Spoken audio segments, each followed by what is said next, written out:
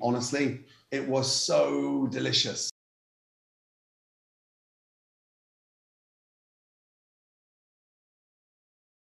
Where have you been?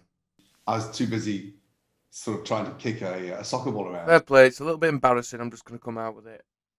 Has your wife ever not wanted to touch you? Oh, that's a good question. This year we celebrate 25 years, which is great news. So, and we got married back in 1996 at the Cafe Royal. And so I decided to keep it really nice and sort of straightforward.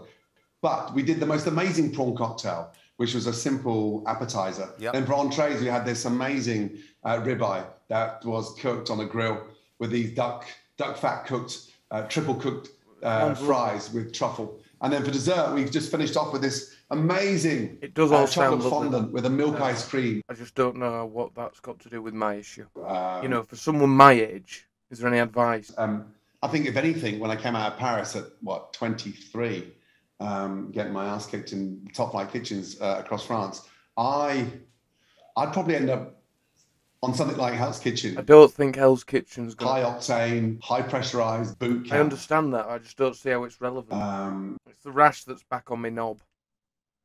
So I'm going to have to show you. I'll show you now. What did you call yours the other day? Shrimp cocktail. That was it, yeah. See what you think. You can see I'm a bit concerned. Would you be? Looks like the inside of a diaper. So you know how tough it's been for the restaurant business over the last 2 years. So I said, look, let's treat this moment as a grassroots. Let's start developing new ideas. Let's start reopening these restaurants with new, fresh ideas. And it was the same with the production arm. So is there any advice? You cook ad hoc with a very spontaneous insight, and you create across 45 minutes, and you cook your way to the very top. I'm not trying to be a chef. You've got no chance. Honestly, it was so delicious.